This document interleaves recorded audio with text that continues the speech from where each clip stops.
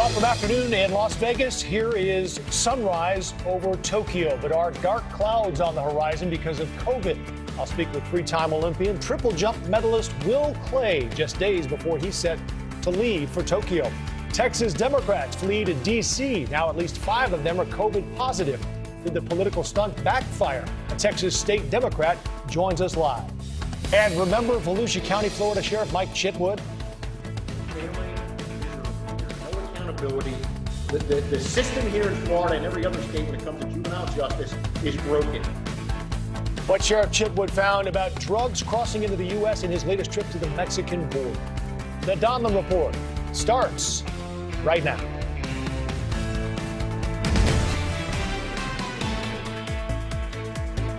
Good evening. Great to have you with us. The Olympics start Wednesday in Tokyo, a year late, of course, after a pandemic postponement. But tonight, a lot of people are wondering how these games will ultimately look. We now know 3 U.S. athletes have already tested positive. Tennis star Coco Gauff, although she's still in the States, and an alternate on the high-profile USA gymnastics team, Kara Aker, who is now in isolation in Tokyo. By the way, her coach says she was vaccinated 2 months ago. Late today, we also found out Katie Lou Samuelson will not play for Team USA in basketball. She has also tested positive. No one else on the gymnastics team was affected, but another alternate is also isolating now because of contact tracing. 3 more athletes at the Olympic Village have already tested positive, one from the Czech Republic, 2 men from South Africa's soccer team, and 21 of their close contacts now face new scrutiny before their first game, which is scheduled for Thursday of this week. The total number of infections since July 1st is at least 58. That's just the number of people connected to the game. So here we go. A lot of athletes are looking at daily testing, traveling in dedicated vehicles, training separately, even being confined to their rooms for meals. Not the Olympic Games they were hoping for. And don't forget, no fans will be allowed. No proud parents or emotional family members to show in the crowd once the competition begins. There was a story last week, by the way, that they're using cardboard beds to discourage any, well, let's just say, close encounters in the Olympic Village, although that story is now in question. So was this even a good idea? Should it have gone forward?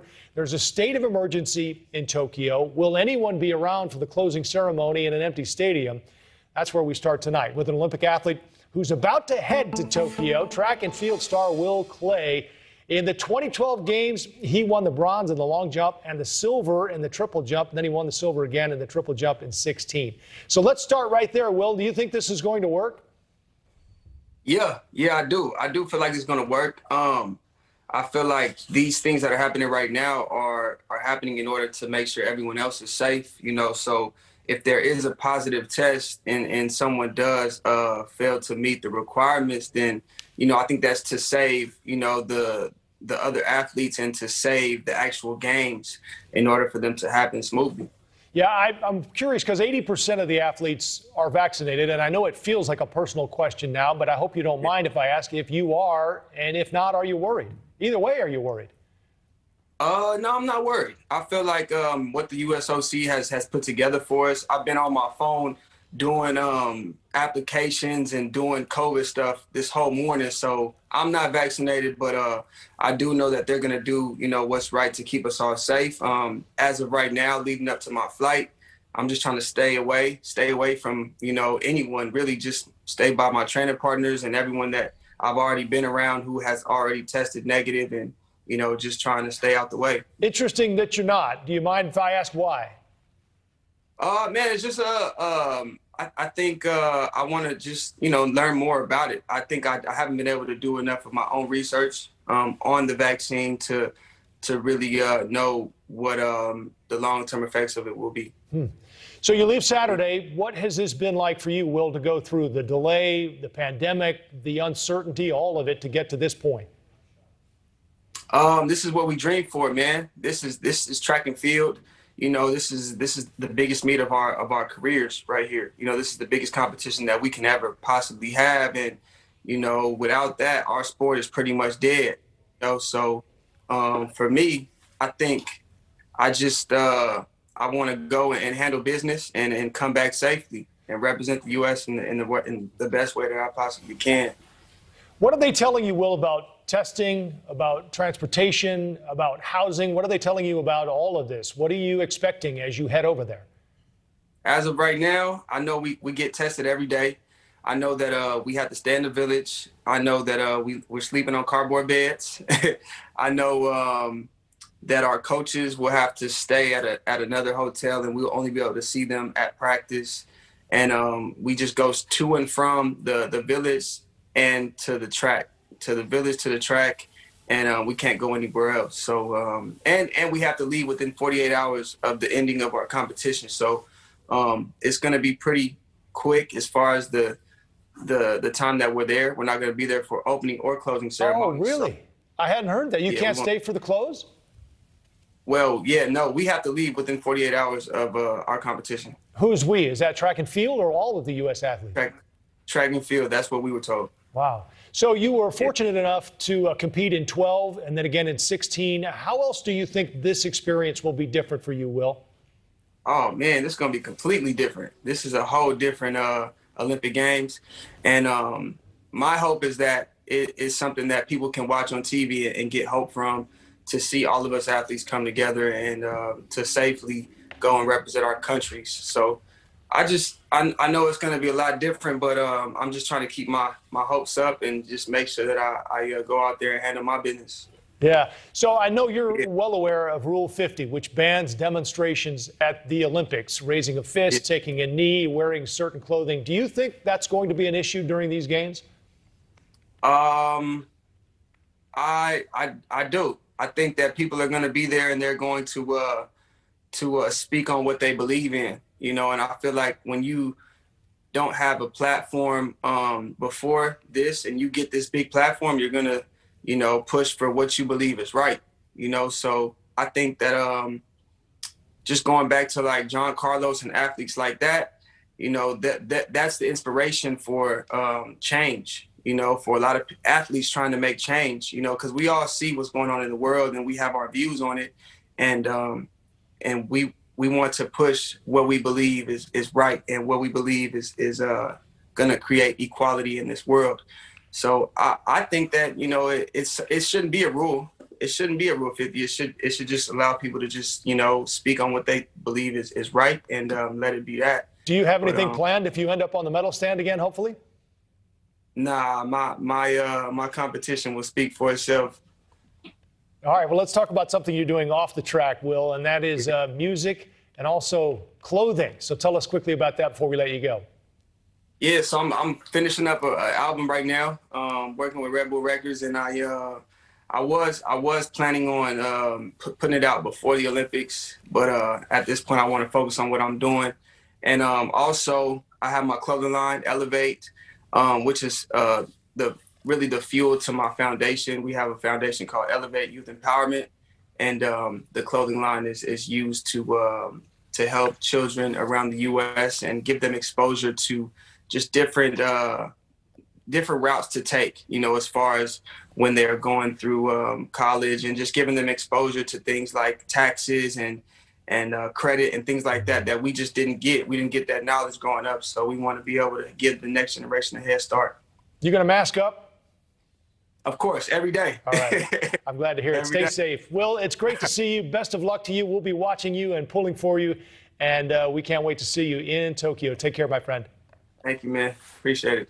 With the spread of the Delta variant and the vaccination rate slowing down, America asking the question now, will mask mandates make a comeback? They already have in L.A. County. And here to talk about that is Leland Vittert, host of On Balance, which debuts here on News Nation tonight, as a matter of fact. It's tonight? You better be ready, my friend. Time's up. So masks are back. What are we to make of this in L.A.? Well, it's interesting because masks are back as the Delta variant infections are going up in L.A., but the sheriff there in Los Angeles says this isn't based on science. So he says he's not going to enforce the mask mandate and has told his deputies, gee, we're not going to allow you to issue any fines. The underfunded, defunded Los Angeles County Sheriff's Department will not expend our limited resources and instead ask for voluntary compliance. That's the LA County Sheriff. And what we're seeing here is an interesting thing that's happening in America, because go back 12 or 16 months at the beginning of the pandemic. There was this concept of we are all in this together. There was this concept of shared sacrifice. People were comparing it to World War II as we all sacrificed to fight the Nazis. And now there is a different concept here, and people are saying, look, if I'm vaccinated and vaccines work as we are being told they do, why should I have to wear a mask to protect those that are voluntarily not getting the vaccine?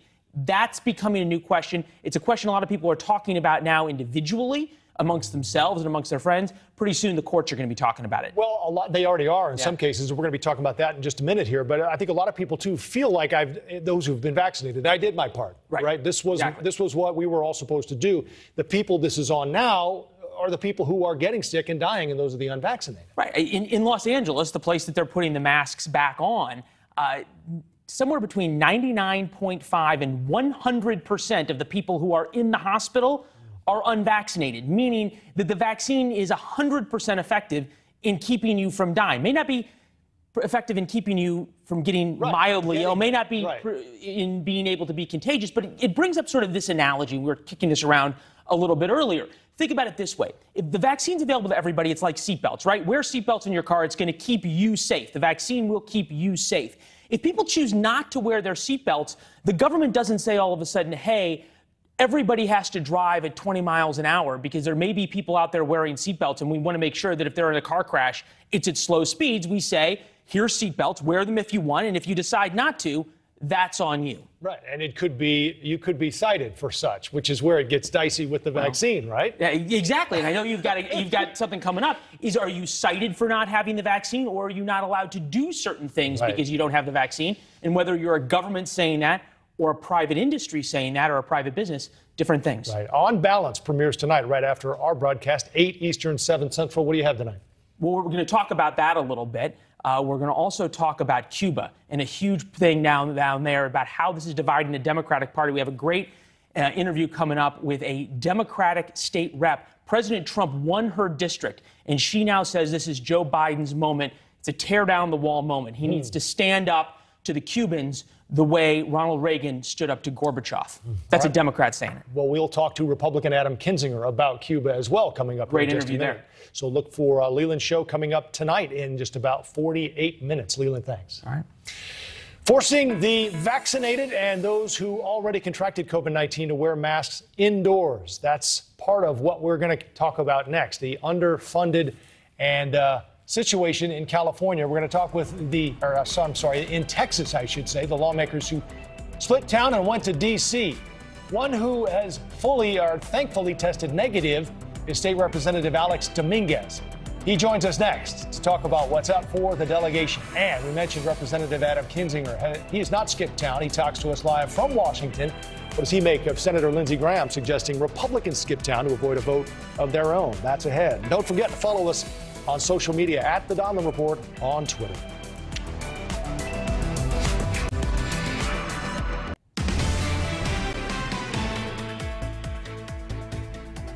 Well, maybe that's not such a bad idea. South Carolina Senator Lindsey Graham saying Republicans in the U.S. Senate might consider following the lead of fleeing Texas state Democrats to stop the White House infrastructure proposal. If for some reason they pass reconciliation budget resolution to bring that bill to the floor of the United States Senate, the $3.5 trillion bill, you got to have a quorum to pass a bill in the Senate. I would leave before I'd let that happen. So to my Republican colleagues, we may learn something from our Democratic friends in Texas. So is it what goes around comes around, or is this a dangerous precedent? Let's ask Representative Adam Kinzinger of Illinois. Congressman, let's start with that headline. We'll get to Cuba in a minute. What do you think of this? Senator Graham says maybe the senator should skip town on the reconciliation vote. Would you be on board with that? No, I hope he's being tongue-in-cheek. I want to get out of this, like, skipping town to stop things from happening trend we're on, because, look, we're hired to come do a job. Reconciliation's a legitimate process. We used reconciliation. And so while I don't want a $3.5 trillion bill. We're hired to do a job. Let's come do our jobs and, and stop the skip in town game. Because if you think about it, if all of a sudden, if you know you're going to lose a vote, the minority party just starts skipping town in every state or D.C., I don't know how you're ever going to get democracy to function again. Yeah, well, that is the question. And we'll ask one of those fleeing Democrats in the next segment. I wanted to have you on, Congressman, because of your military background. You served in Iraq and Afghanistan, and we sort of last week gamed out what should happen or what could happen in Cuba. You hear the time is now, but we talked with two military experts who said there is no way the U.S. is going in there. Do you see any possibility of that? Not really, not militarily, because, first off, there's the Russia factor, which has been at play really since Russia, before they were even the Soviet Union. I think a military option, short of something like maybe, I don't know, an attack on Gitmo, which is our large naval base there in Cuba, is probably not in the cards. But there's a number of things that can be done that can have an impact. First off, if we can restore internet to the island, as I know has been floated, that would be huge to get those messages out, to be able to communicate back into Cuba. And then secondarily, we need to be making strong statements, not just the United States, but with every freedom-loving country around the world saying we stand with the free Cuban people, targeted sanctions against individuals doing business in Cuba, benefiting the dictatorship there. There's a number of things that can be done, but people are starving to death in Cuba. People have no basic things that we have. And so anybody that would defend the regime there, I'd challenge them to go. So there's a lot we can do, but I don't think military in the case of Cuba would be in the cards. Well, that's certainly what they're calling for in Miami, the protesters who are blocking highways and streets. I mean, they're volunteering to go down there themselves, and they're not exaggerating. So what else do you think we're talking about trying to overthrow essentially a communist government and insert a democracy. Do you see that happening with the things you're suggesting here? I think it would be the people doing that. Now, where I could see a role, whether it's U.S. intel or agencies or potentially the military, is if this turns into just basically a slaughter. In that case, it would be a humanitarian reason to go in and stop the slaughter. But the United States, I mean, there's this perception, it's really a misperception in Central and South America that the U.S. likes to just come in and install, different regimes. The U.S. wouldn't come in and do that. This is the Cuban people saying, it's time for this to be over. And look at the parallels to the Soviet Union. Eventually, the Soviet Union fell not by the U.S. military invading Eastern Europe, but by the third generation of people that lived behind the Iron Curtain saying, enough. We know what's on the other side of this curtain, and we want it. And I think that's what can and should happen in Cuba. And us having moral support with our allies and being very clear and clear-eyed has more of a benefit than I think any of us can understand. Do you think that might also require the Cuban military turning as well in order for that to happen? Yeah, certainly. The Cuban military is very weak. What they have really good, though, is intelligence services. Keep in mind, Maduro in Venezuela is only being basically propped up by Cuban intel assets. It's this kind of unholy alliance that exists. And so ultimately, it's possible that the military could turn and basically say, we're going to take over and create a democracy. But again, there have been decades of just oppression, decades of starvation. And to see the Cuban people, for the first time in many of these people's lives, actually go out and say, we're done, enough. That should be heartening to us as Americans, as well as, stoking our compassion. But we certainly need to stand with them morally and in every way we can. Let's talk quickly about some politics. We've seen Eric Adams win the Democratic primary for New York City mayor and bring the party more to the center. I wanted to ask you if you think there is that candidate in the Republican Party, and if so, who is it? Well, I mean, look, as of today, I haven't seen any. I think somebody like a Tim Scott could be fantastic. I think ultimately we have to come to grips with what happened on January 6th, take full accountability for that, recognize that can never happen again, and look and say, what are we talking about as a party? Are we more interested in engaging on a cultural outrage of the day? Or do we want to actually talk about the fact that in the south side of Chicago, there are kids born into an environment where you're more likely to be shot than you are in some war zones? And how can we give prosperity and opportunity to those kids? Some of the same challenges, by the way, in the rural community.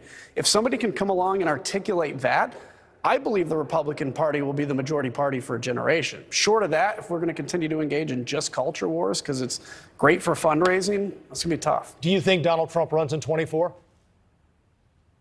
You know, I'm going to say no, but I will tell you that every prediction I've ever made about Donald Trump has been incorrect. But here's what I think he does. I think he, it's an ego thing, so he's going to keep doing this. Everybody's going to try to get him to bless them, and he'll ultimately end up blessing somebody. But I think that control and power is what he's seeking right now, just over those candidates that are desperately trying for his affection. All right, on the way out, I did want to congratulate you. I saw on your Instagram page yesterday that you and your wife are expecting to add a passenger to the manifest in January. You ready? Right. You ready for that?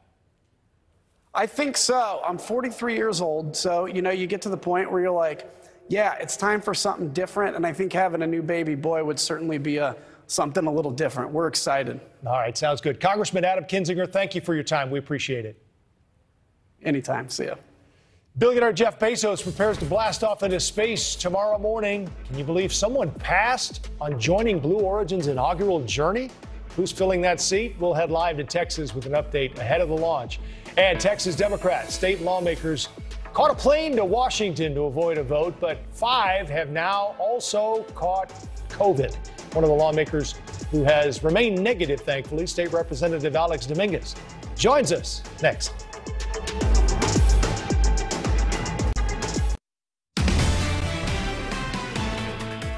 Well, just a few minutes ago, we talked with Representative Adam Kinzinger about the Texas state representatives who skipped town to avoid a vote. One of them, Alex Dominguez, joins us now. He was among members flying to Washington last week to prevent that vote on election reform, but 5 of them have now been diagnosed with COVID. Not, thankfully, Representative Dominguez, though. He joins us now. Any regrets now, Representative, because this is starting to backfire, it seems? I don't know why you would think that it's backfiring. People catching COVID, once again, is merely an indication that this virus is very pervasive. In fact, the current Delta variant is extremely contagious. This is something that could have happened back home. And who knows, as far as we know, the members caught it at the state capitol. Well, I guess my point is that you're making news now for the wrong reasons. Well, I think if nothing else, that certainly brings to focus the attention that the country needs, not just on our own plight, but also that of the number of Americans that are catching coronavirus still. We are not clear of this pandemic, and we must all be vigilant. So do you regret not wearing masks on the plane? Looking at the picture, again, your critics are having a field day with this. They say this is sort of instant karma, if you will, and it's more proof that you shouldn't have left to begin with. I think the irony here is that our critics are the folks that were championing not wearing masks at all, even all of last year. In fact, once the governor lifted his mask mandate, that seems to be when the trouble started up again. I think what's important here is that we followed all CDC guidelines. Every person on the plane was vaccinated. In our close quarters talks, we've had numbers of members all vaccinated, none of us testing positive. So it's a very, very small number. And I think this goes to show that the science behind the vaccines is pretty solid. Well, we were never guaranteed that there was a 100% vaccination. We still have to wear them on planes, though. I guess that's why I was surprised that you weren't on yours. But is this creating a situation? Now that you bring it up, it's kind of odd that we actually weren't even reminded of this by the flight crew. Okay. What I'm wondering about here, and what we just talked with Representative Kinzinger about, is sort of the precedent that this sets. And as we heard now, there's talk from Senator Graham about the U.S. Senate potentially leaving to avoid a vote on reconciliation. Do you realize this is the slippery slope and what you're going to be hearing about this, correct? Well, I'll tell you what, if we are in any way influencing Senator Graham, I have a few other suggestions that might help out this entire country. But more to the point of his, I think, tongue-in-cheek example, the difference here is the Senate, in this case, the Republican senators, have no one to appeal to. In our case, the reason why we're here is because we're trying to implore our lawmakers up here in D.C.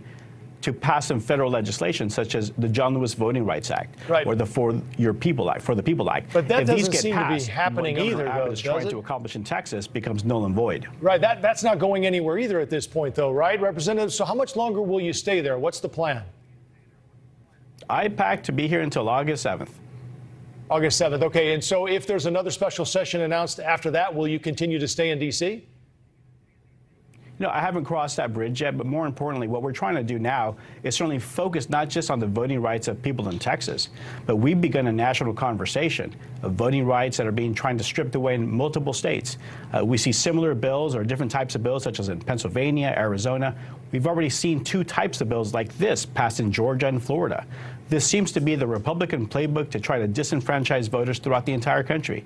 People trying to exercise their freedom to vote is being frustrated by these governors who still are trying to fight and prove Trump's big lie that he somehow had his election stolen from him. Well, I guess there are some constituents who would argue, though, that you're disenfranchising your voters, Representative, by not being there to do the state's business. Whether or not you like the end result, the result is that elections have consequences. On the contrary, so I was elected by my constituents in my district to not only defend the U.S. Constitution, but also the Texas state Constitution. And among those rights are our rights to vote, to express ourselves at the ballot box. In my the legislature, are which you're not in. supportive of our efforts. Yeah. I think that you're listening to the wrong media in No, Texas. I'm just asking. I'm just People asking. are very glad that we're fighting for I'm them. sure there are, I guess, but there are others who want to know why you feel like this is the way to go when every other legislature comes to work with a lunchbox and takes the votes. Well, I'll tell you what, the type of premise that you're making is that our Democratic members did not achieve a majority, and thus we must sit there and take it no matter what the bill is that the Republicans are trying to pass. That is not a Texas way. We don't just sit there and take it. My constituents did not elect furniture. They elected a champion. They elected a fighter, and I will fight for them. All right, Representative Alex Dominguez, it's always good to have you on. I appreciate you coming on and talking to us. Thank you. Amazon founder Jeff Bezos preparing for takeoff tomorrow. How will his journey to space differ from Richard Branson's as the billionaire space race enters round 2? A Florida sheriff reaches a little far from his purview, why he traveled more than 1,000 miles from his county to the southern border in McAllen, Texas. That's ahead.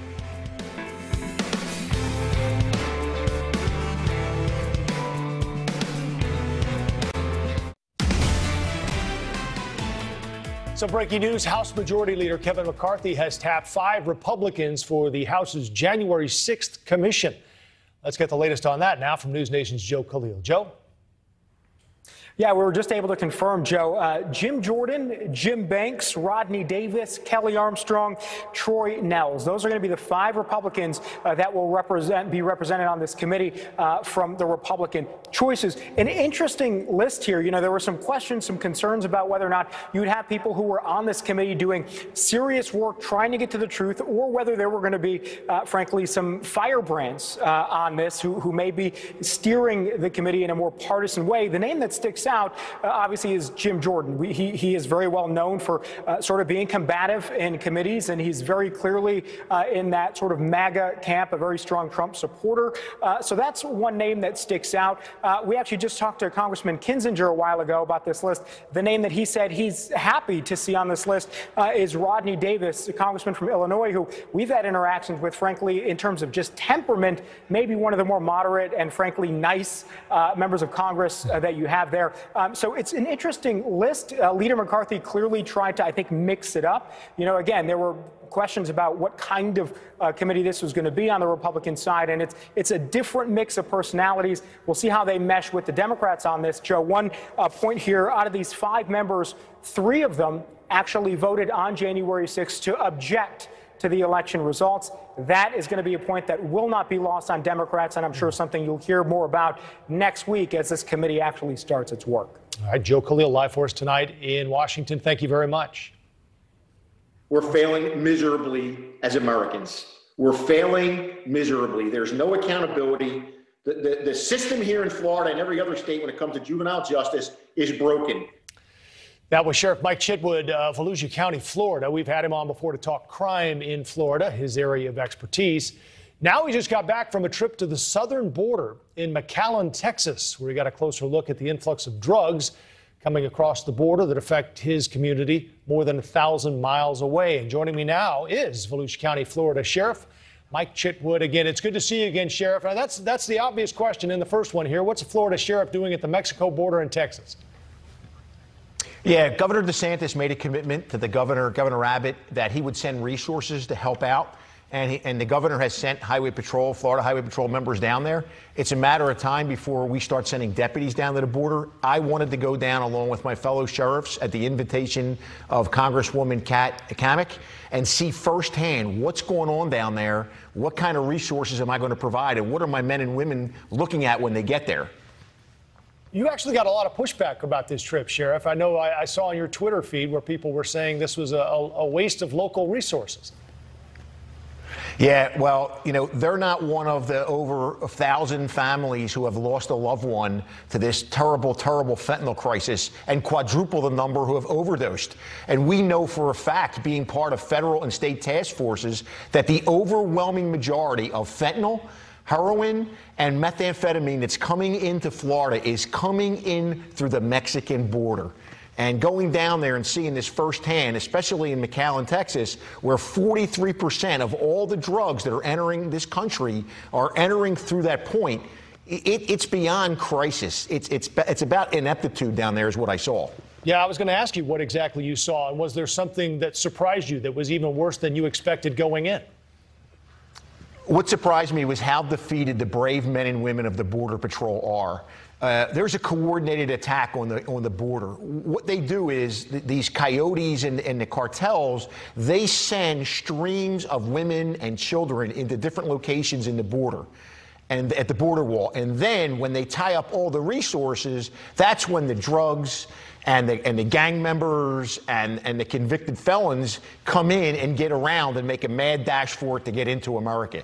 They're called getaways, and they estimate over 200,000. And there's a reason why they don't want to go through the process, because they're there to control the drug trade in this country and the human trafficking that's going on with these young kids. Well, it's, I'm sure, quite an eye-opener for you, and I'm sure it'll help impact how you decide to send those resources to the border when indeed you do. Volusia County, Florida Sheriff Mike Chitwood, again, it's great to see you again. Thank you. Thank you, sir. A federal judge rules in favor of a public university mandating the COVID vaccine for students. We'll talk to the lead attorney for the plaintiffs.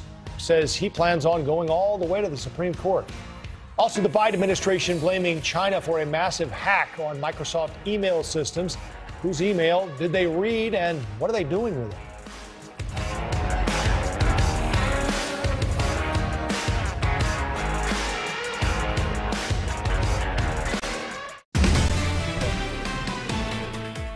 You've got mail.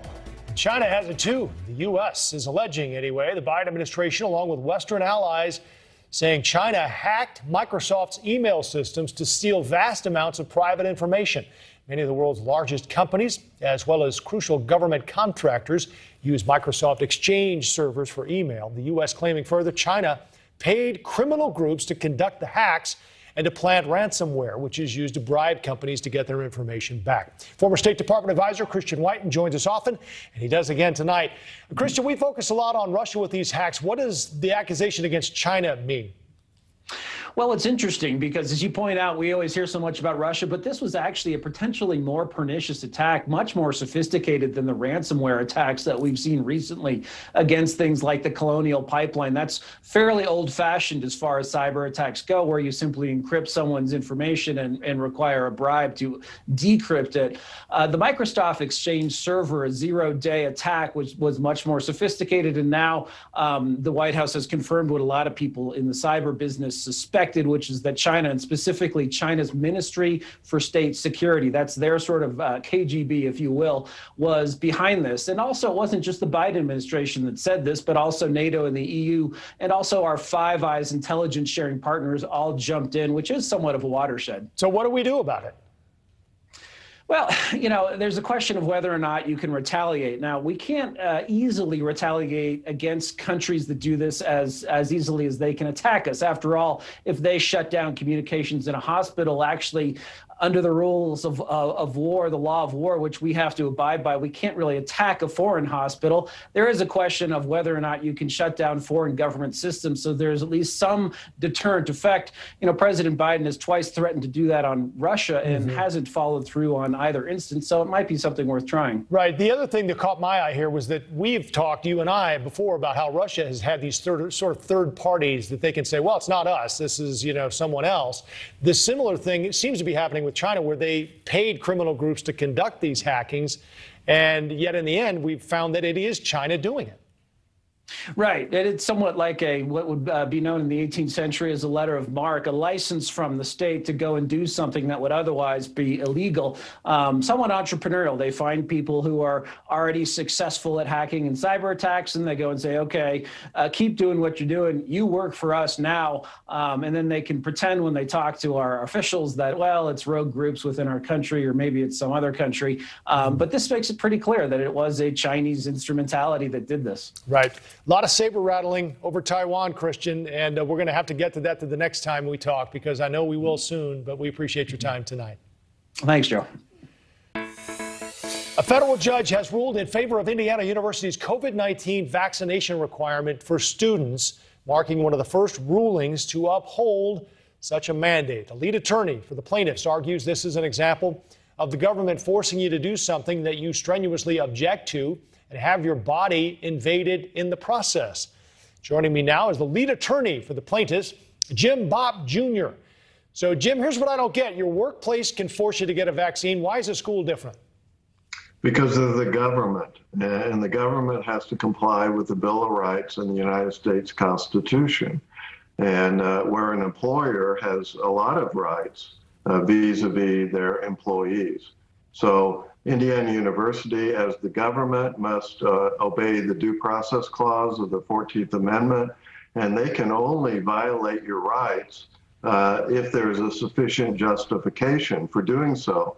And we are arguing that there is not. So you're saying that if this were a private university, which hundreds of private universities have instituted these vaccine requirements, that's a separate thing. But because this is a public institution, it shouldn't have been included? That's correct, because the Constitution applies if they violate rights. And of course, we're arguing that the right to bodily integrity and the right to bodily autonomy that the Supreme Court has long recognized in many contexts protects students who are adults from being required to accept medical treatment that they have refused to do. And we think that is fundamental, and that the university must demonstrate a compelling governmental interest in order to do this. And the problem that we have here with the judge's ruling is he didn't recognize that there were any rights involved. Right. I mean, the one point that you did make also is another one that people have made about the vaccine only having emergency approval. And that was, I guess, dismissed as well, along with your point that the judge rejected and said that the university did make exceptions for the students who didn't want to get it. Yeah, but the fundamental problem, which we are going to appeal to the Court of Appeals, is the court refused to recognize that there was a fundamental right involved. These are adults. These are not children. And so these adults get to make the same medical treatment decisions that you or I get to make. And they can only be overridden if there's a really compelling reason. And there's two reasons why there's not. Number one, we are at the end phase of the pandemic. It's, started, went up, came down, and we are now at the lowest level we have been since March of 2020. 95% decrease in the number of cases and the death rate. So we are at the end. Now, I would agree there were compelling interests at the beginning. There were compelling interests as we went up. And well, there are compelling interests now, you could argue, Jim, because the people who are getting sick and dying are the people who are not vaccinated.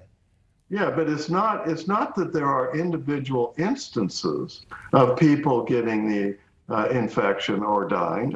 Look, how many diseases are there that there are people out there dying from? From the flu, from tick bites, from all sorts of things, all right? And we don't... Not 600,000 in a year, though. Excuse me? Well, but you don't add up what happened historically. You look at the situation right now. Currently, the death rate in the state of Indiana is 3 deaths per day. Now, look, there are more people dying from lightning strikes in the state of Indiana than there are from COVID. So the question always has to be, in the situation we're in, is there a compelling reason to strip people of their rights to decide medical treatment? Well, we'll see. That's what's at stake here. All right, we'll see what happens on appeal, because I know you said that's where you're headed. Jim Bob Jr., lead attorney for the plaintiffs and America's Frontline Doctors litigation director as well. Thank you, sir. Thank you.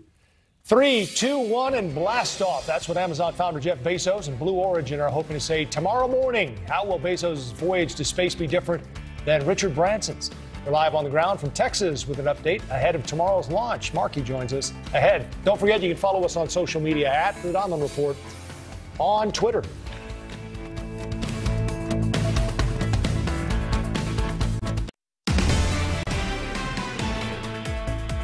We are back, and we're all systems go for Amazon founder Jeff Bezos to take flight tomorrow morning, 8 a.m. Central Time from Van Horn, Texas. Bezos follows in Richard Branson's footsteps for what is the second leg of the billionaire space race. For more ahead of tomorrow's launch, let's head to El Paso, Texas right now, where News Nation's Marky Martin is standing by. So, Marky, Bezos, I know, talked about this controversy over the billionaires going to space. What do you have to say?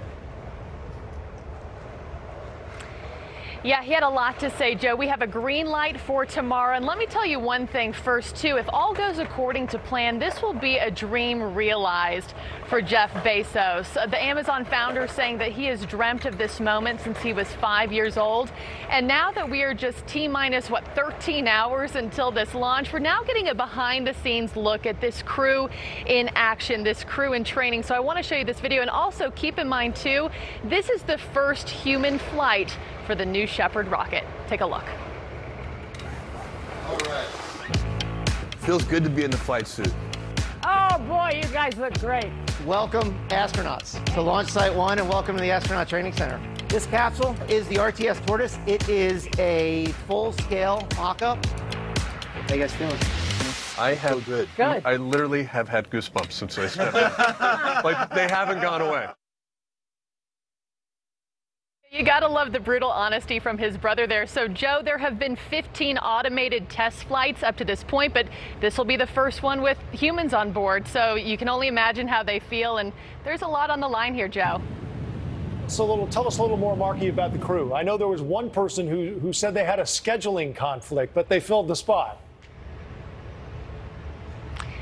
Yeah, so Joe, there are 4 crew members here. That final seat went to an auction winner who paid $28 million, but then said, you know what?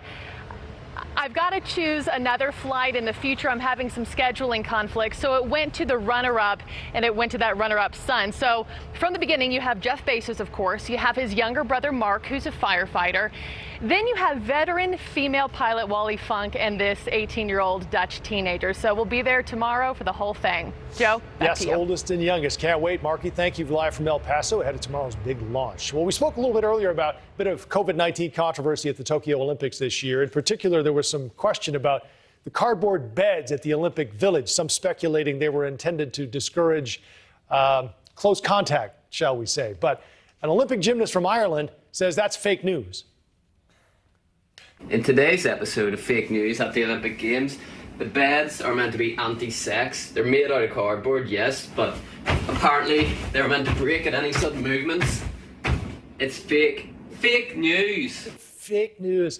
Apparently it's for the easier disposal after the Olympics.